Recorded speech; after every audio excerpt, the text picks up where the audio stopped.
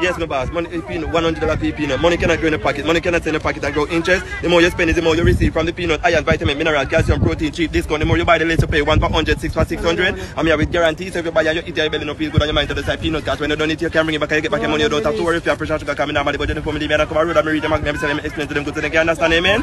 So me have that with the church and that with the church and that with the salt and that with the salt and that with the sugar and that with the sugar signify myself to be the diabetic. I never raise them out, but just with every minute, just precisely.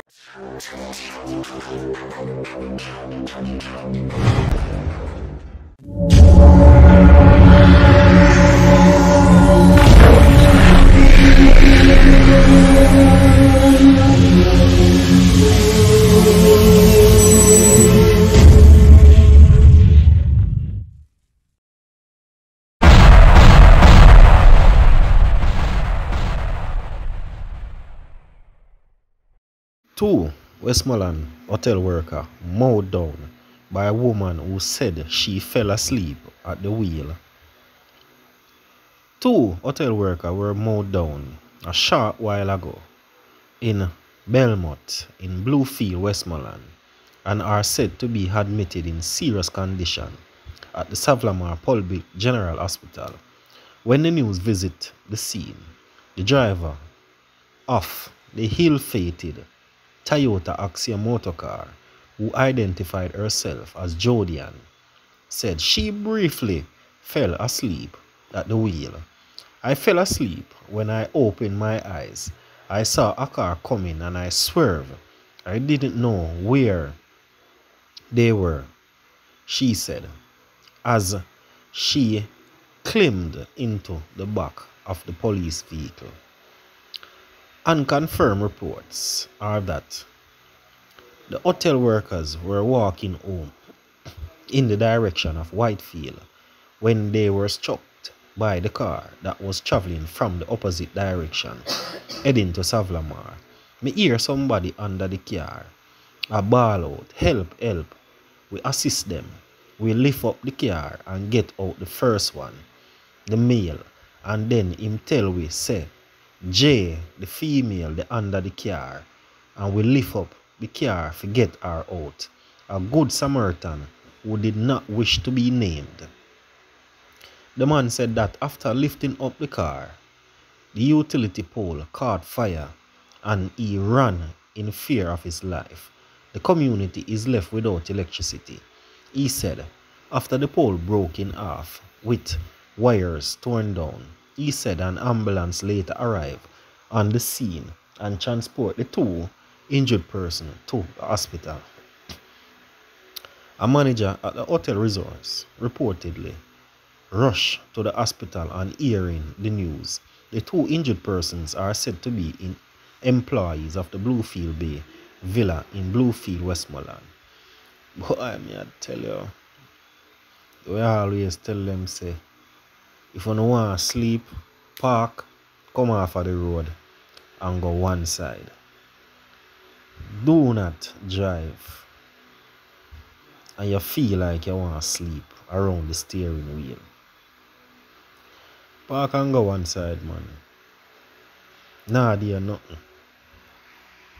Another Christmas in jail for alleged cult church killer. Andre Roddock, who has been implicated in the killing of a woman during a deadly church ritual in St. James last year, is to spend another Christmas in police custody.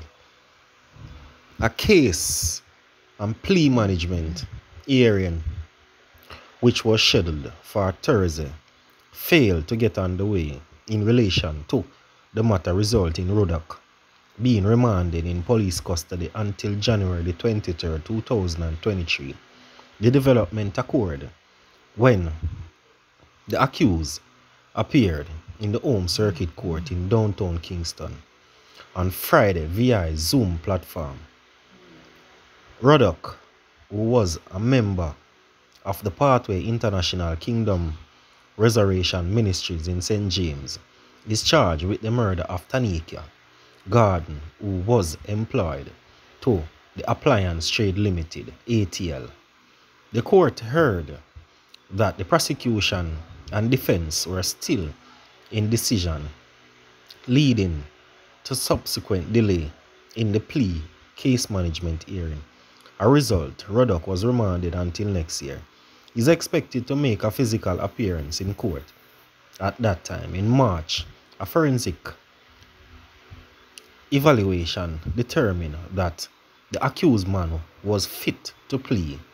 The details evaluation is said to contain, among the other things, the accused man's state of mind at the time of the controversial incident that the Montego Bay based church last October.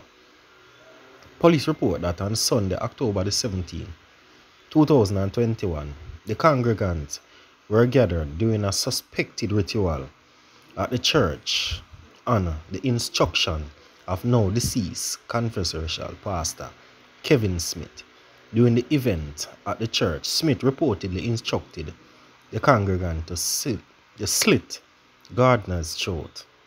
The individual refused, and Ruddock allegedly grabbed a knife that was handed and used it to slash the woman's throat in full view of other members of the church. Boy, my viewers, may I tell you, say, I think drastic. Ruddock reported to give a caution statement in presence of two justices of the peace, JPs, for the parish of St. James. A day after the incident, he was eventually transported to Kingston, where he was charged with murder. Smith died in a motor vehicle crash on Monday, October the 25th, before he was charged. A police later identified as Constable Orlando Irons also died as a result of the crash on the Linstead bypass in St. Catherine.